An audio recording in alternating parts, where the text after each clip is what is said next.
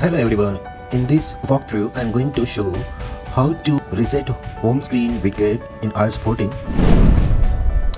So here you can see 3 widgets on my main home screen: batteries, weather widget and news. So I want to delete all 3 widgets at once. So easy and quick way is reset home screen, and that I'm gonna show you here. First of all, open settings app and scroll down the screen, go to general, then scroll the screen and tap reset. Now tap on reset home screen layout. The pop-up says this will reset your home screen layout to factory defaults.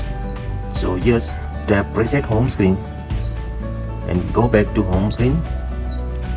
Amazing, all 3 widgets gone, and here I get clean and neat screen like before. So this is the cool trick: remove all widgets at once from the home screen. You like this video, please share and subscribe my channel, tap on bell icon, and here get various iOS 14 video in the video description below. Thank you for watching.